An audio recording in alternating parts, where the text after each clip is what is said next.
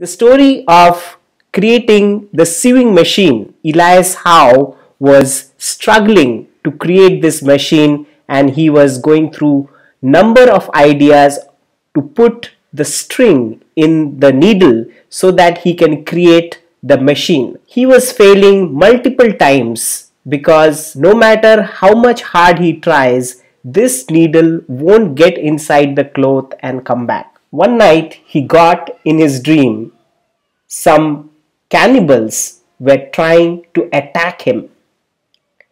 It was a dreadful dream, but then he observed closely that every cannibal had a hole on their teeth, and this was something that struck him why the hole is there. Later when he woke up, he got this idea that the hole in the needle, it should be in the front of the needle rather than the back.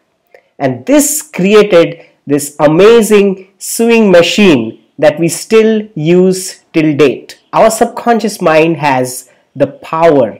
Whatever answers we need, we can use the subconscious mind. Mostly we say we are conscious 3 to 4%, and subconsciously we are not aware. Maybe around 97% of the subconscious mind we don't use. Why most of us are not able to use the subconscious mind? Because there are these hidden suppressed feelings. This is where the shadow self lies, the dark place within our subconscious mind that contain every taboo, thought, feeling, desire, or personality trait that we have been rejecting and suppressing. Shadow work is to bring these dark space in us, bring it into the light so that it can integrate.